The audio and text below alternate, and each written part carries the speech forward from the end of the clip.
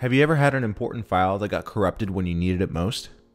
I mean, photos, videos, especially if you do it for a living, these things can absolutely turn your life upside down.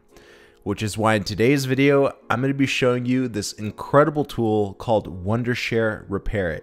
And yes, I've done videos on this software a lot before, but they keep upgrading it and making it better. Basically, RepairIt will take damaged or corrupted files and attempt to repair it. The software actually has a very high success rate, especially when we're talking about photos and videos. And on top of that, it even has the ability to restore HDR files, and it's compatible with all video editing software, whether you're on Mac or PC. So let's jump into RepairIt and I'll show you exactly how it works. So here we are looking at Wondershare RepairIt. It's a very simple software, doesn't have too many options, so it's not overwhelming when you look at it. So we start off with video repair. As you can see, it supports video files coming from Nikon, Canon, Sony, all the popular brands of video and photography cameras this software supports.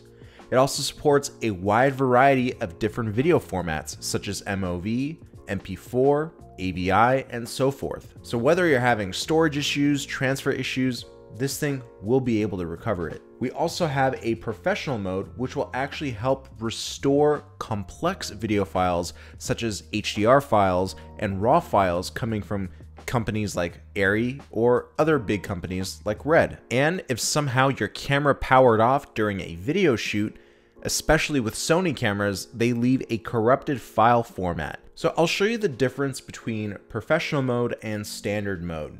For standard mode, we're gonna go to start. I'm gonna add a video file. It's gonna add it and you'll see it right in RepairIt. And we're just gonna click on repair. It's really that simple. Once it's done repairing, you can preview the file and then save it directly to your computer.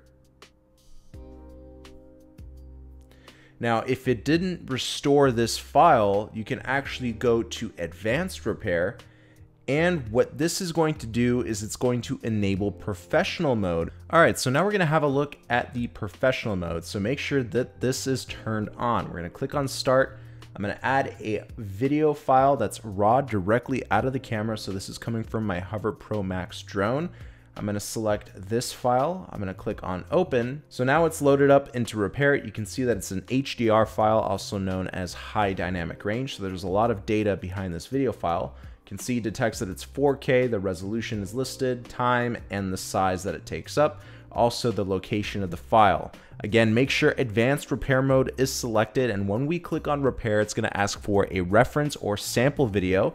So something that matches the same exact specs of this video that we selected. Same frame rate, same resolution, and so forth. So I'm just gonna select another video file that's right here. I'm gonna click on open, and it's gonna check that video file to make sure all of those things match up, and they do. Then I'm gonna click on repair, and let's see what it does. All right, so once it's repaired that video file, we can click on the preview button. Let's see what it came up with. It looks like it successfully repaired that video file. Now, if you haven't had the best luck with repairing it, you can change the sample video to see if that helps. But if it's successful, you can click on save and save it directly to your device or a computer. And here's an example of batch repairing. These are all HDR files coming from my Hover Air drone. I'm turning on advanced repair mode, and again, I'm selecting a reference clip for the RepairIt process.